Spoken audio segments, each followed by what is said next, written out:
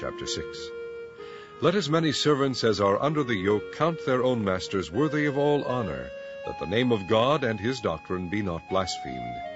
And they that have believing masters, let them not despise them, because they are brethren, but rather do them service, because they are faithful and beloved, partakers of the benefit. These things teach and exhort.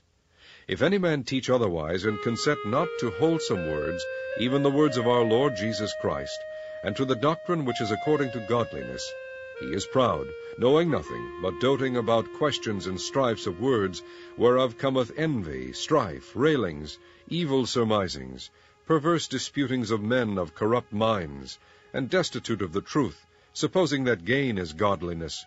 From such withdraw thyself. But godliness with contentment is great gain. For we brought nothing into this world, and it is certain we can carry nothing out. And having food and raiment, let us be therewith content.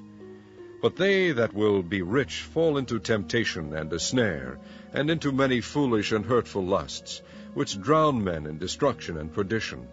For the love of money is the root of all evil, which while some coveted after, they have erred from the faith, and pierced themselves through with many sorrows.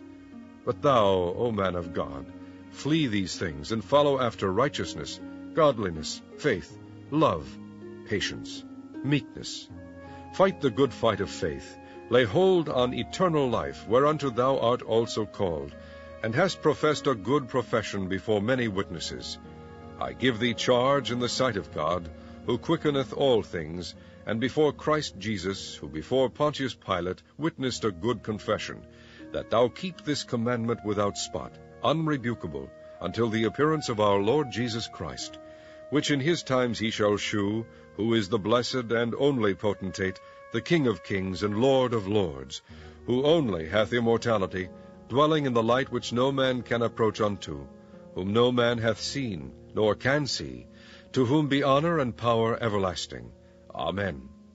Charge them that are rich in this world, that they be not high-minded, nor trust in uncertain riches, but in the living God, who giveth us richly all things to enjoy, that they do good, that they be rich in good works, ready to distribute, willing to communicate, laying up in store for themselves a good foundation against the time to come, that they may lay hold on eternal life.